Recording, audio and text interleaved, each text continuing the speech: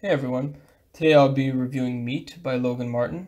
The logline reads, "A misanthropic man notices bizarre changes in himself, his wife, and the animals inhabiting the territory around their homestead as they attempt to survive self-imposed isolation." So this script was featured on the 2017 Blacklist. I'd actually read it back in September 2017 when Scriptshadow had posted this glowing review of this script and had put it on his top 25 list. At that point, Logan Martin was, an unknown writer, and Scriptshadow kind of helped popularize the script again. And then since then it went on the blacklist.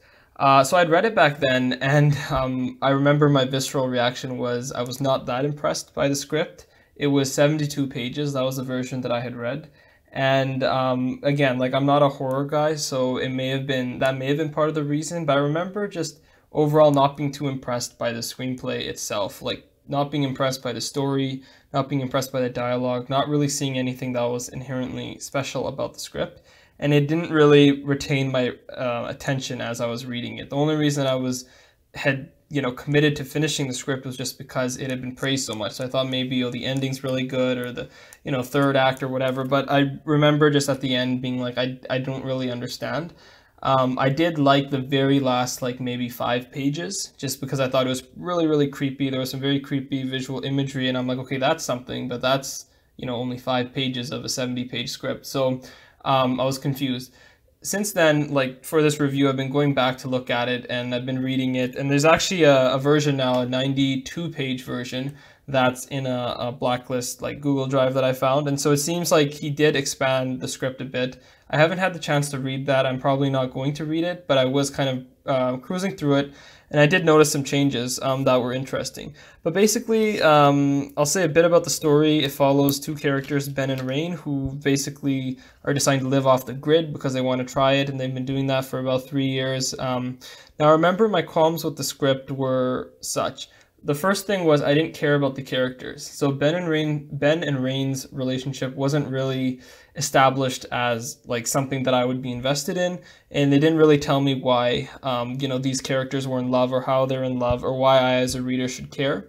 And as I was browsing through the updated script, the 90-page one, I did notice that he was using some flashbacks and showing their relationship beforehand, which I think is really important, and that's a very good added thing to the script, because I think that allows us to see how they were before the forest and before things get weird and creepy with the animals. So I think there are, like, some improvements that are being made, and if you guys are interested in reading the script, you should definitely read the 90-page one, not the 70-page one. So I'm going to be talking about some spoilers now, because it's really hard to talk about really any script without delving into it. So again, if you're interested in it, you can go ahead and read it. But basically, I'm going to be talking about spoilers now. So essentially, the biggest issue I had with the script was actually the practicality of it. So if you look at the central idea, it's about animals that start becoming like humans.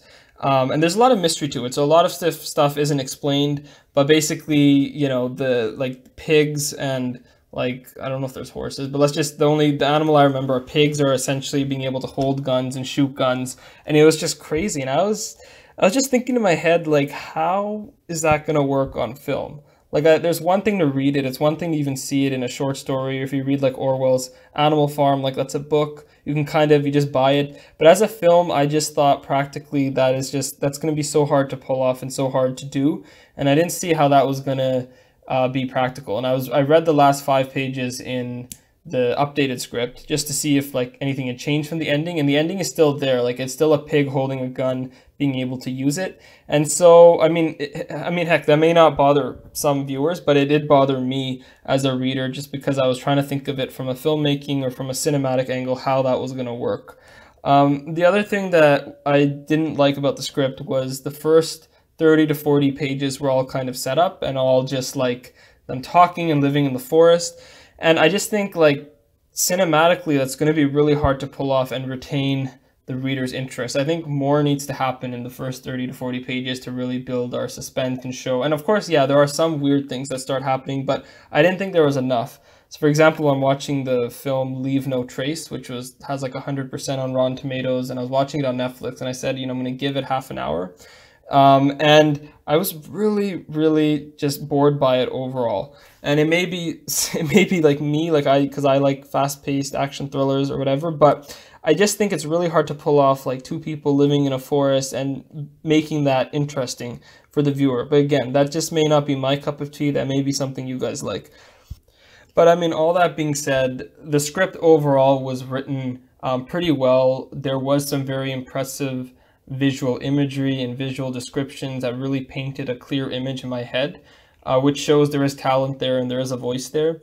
But just, I think the story itself wasn't my cup of tea. That being said, I will give it this. It was original. Like it was different. It was unique. It's not necessarily something that I liked or I appreciated, but it was still there. It showed that there was something different. Like I feel if this was made, it wouldn't really be like any other horror film out there. It'd be its own unique type of film, which I think is why one reason why it was optioned. But I do think that it's still going to be very hard getting those animals.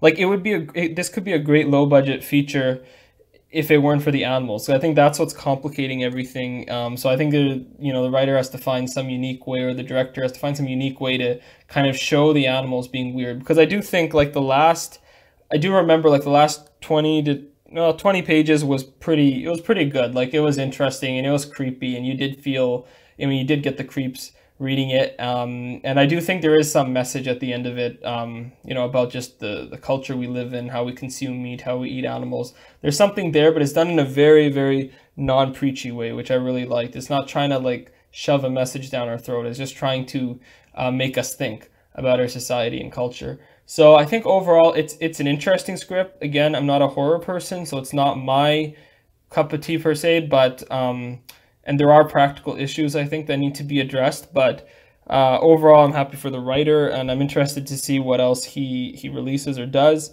So my rating for the script is going to be a 6.5 out of 10. If you guys read it, let me know what you guys thought. Hope you guys enjoyed the review. Thanks for watching.